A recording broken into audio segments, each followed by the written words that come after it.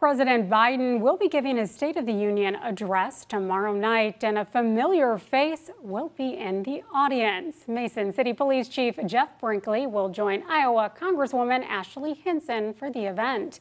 KIMT News 3's Max Haslow spoke with both Representative Hinson and Chief Brinkley about what they're hoping to hear from the president.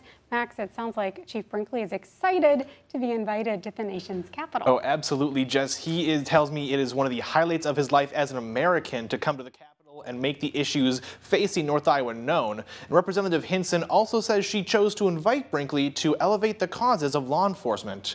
Now, both are hoping President Biden touches on the border crisis during his address. Chief Brinkley says he's seen an increase in drugs and overdoses in the state in recent years, and he wants to see more federal action to slow the drug supply. And Representative Hinson believes more should also be done to protect officers fighting these problems. And while border security is a main focus for each of them, there are other issues they hope are mentioned, including inflation, overreach by the EPA, and ethanol production.